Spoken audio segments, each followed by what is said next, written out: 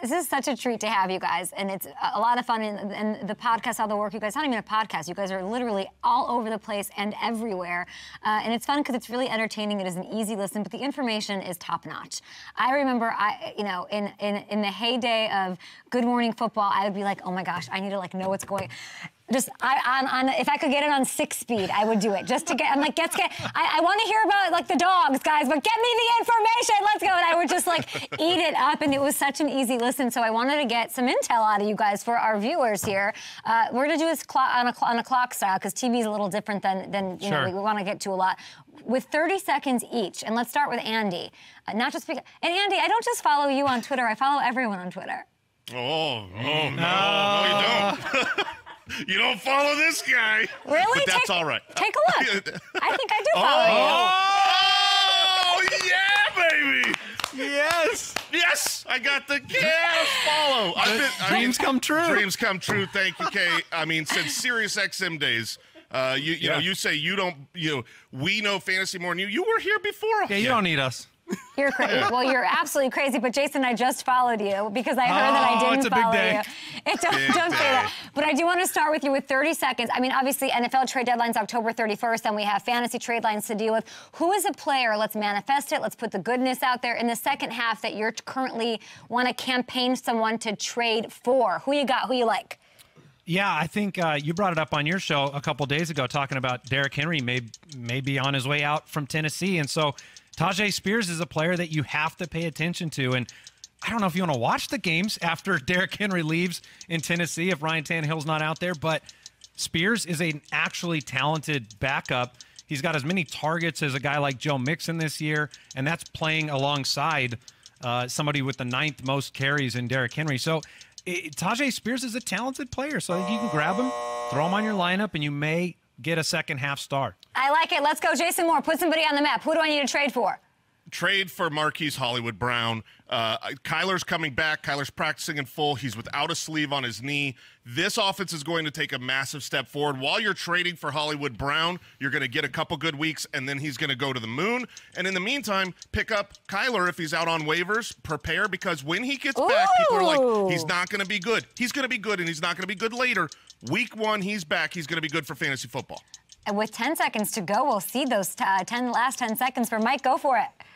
I'm going to stand for my guy, Dak Prescott. Look, it's tough in the streets for the Dak truthers and the Dak supporters lately. But here's what's going on. It's been a really wacky season for the Dallas Cowboys. Blowouts on both sides of the ball. You got to expect that will balance out eventually.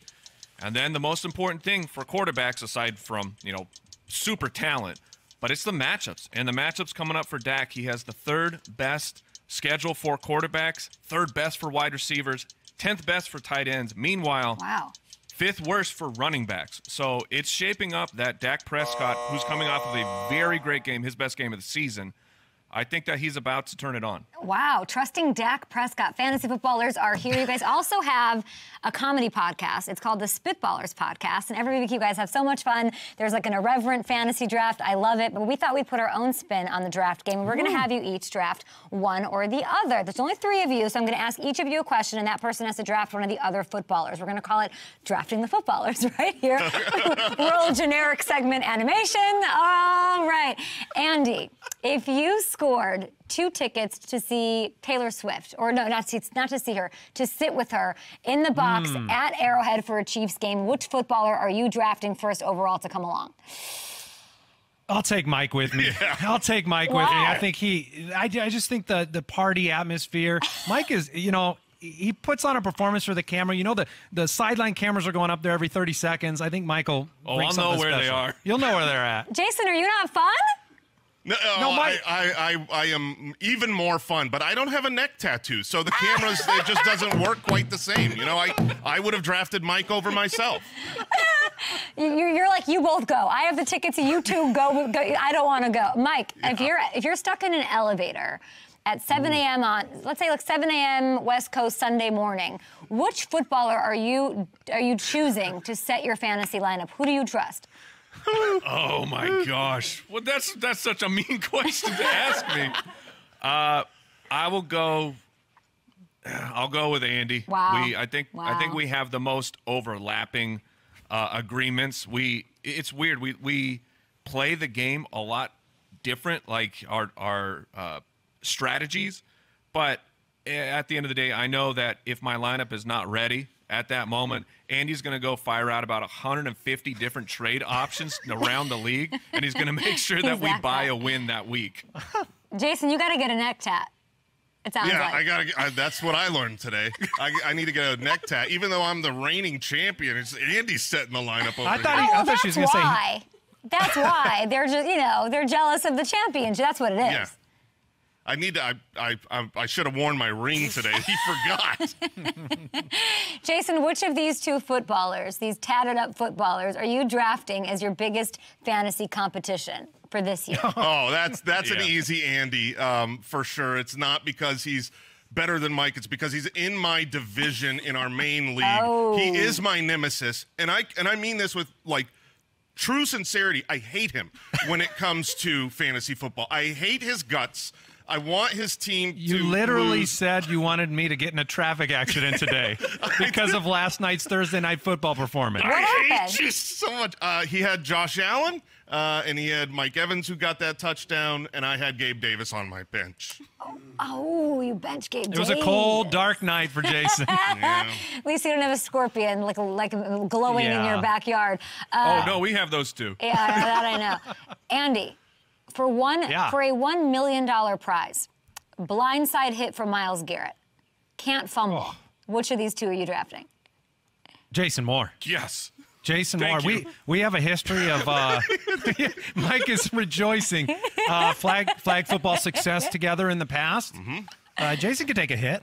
Yeah, I'm a beef boy. So if one of us is gonna take the hit, it's gonna be the 260-pound guy. I'll take it on. Oh man. This is so fun. My two producers are crying. Literally, let's show that they're literally. Oh, boy. I mean, buxed out. Eric is literally crying. I'm loving this. And Marissa's a Philly fan. You're Take the loving. beef boy. They were just talking well about Dak Prescott, but you're happy. Hey, the comedy is comedy. I'm loving this. Comedy. That's right. I'm loving this content. It's so fun. Okay, let's do one more here. I'm having a good time with this. Okay, Mike, you all live in the same neighborhood. You guys talk about it a lot, and it's amazing. Who's most likely to have a secret doomsday bunker somewhere in their backyard? Oh, man. That's a producer. Yeah, that's Al Borland, our producer. He is when anything hits the fan, we say we need I need a man to come and help me out. Yeah, I don't call these guys. We got a man back there. We all call the producer. I have FaceTimed him through so many home renovation Like projects. what? Oh, like my shower, I say real basic stuff. yeah, just like How do I turn my shower off? I can't. It's when your shower cartridge goes bad, you can't turn it off. And I'm like, Jeremy, save me. And he's like, this is exactly what you have to do. And then I'm like scribbling it all down as fast as I can. So it's not a footballer, but he works here, so I'm counting him. No, I mean, yeah, it's like I have this piece of bread and this toaster. What do I do, Albor? He should be Yes. giving me the scorpion advice, and we all love that, of course. Now listen, Taylor He'll be Swift. there in 20 minutes. Oh, great. Taylor Swift has her Swifties, right? And we've got, I'm trying to think, ICP has the Juggalos. There's all that. Everyone has their community. Sports fans are a special breed altogether. I wanted to give you guys just a second. I know you talk about it's sort of just baked into what the show is. What makes the Foot Clan so special and so unique? I think what makes them special and unique is that they're good people. And there's a lot of just garbage people out there.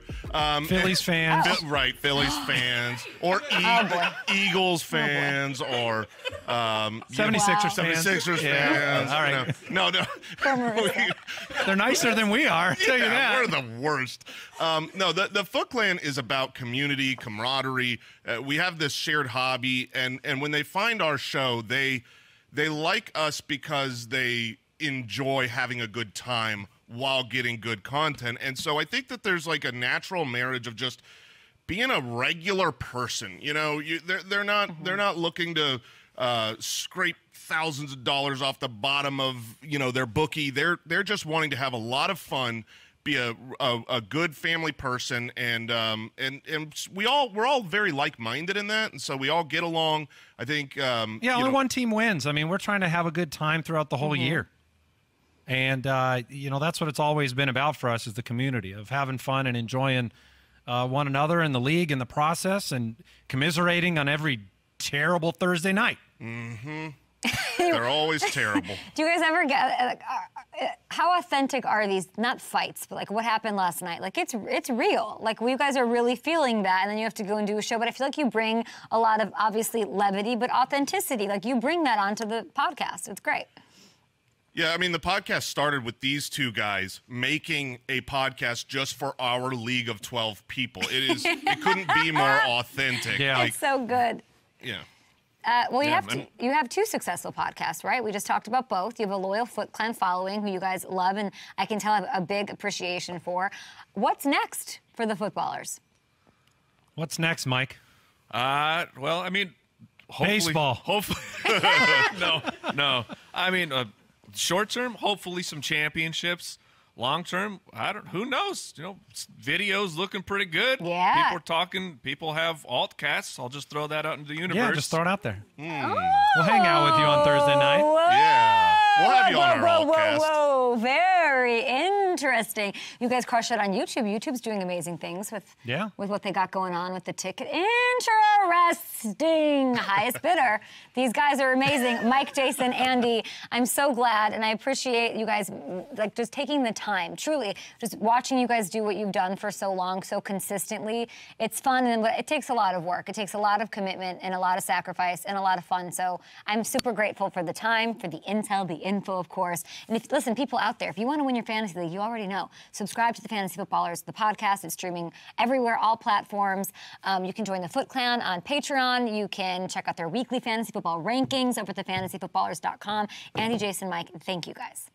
Thank you. We love you. Thank you. Okay, and Al, 20 minutes. I'll see you at the crib in Brentwood. I'll see you. We'll have to figure that out. My goodness. Thanks for watching. Subscribe here to get the latest Up and Adams content right on YouTube.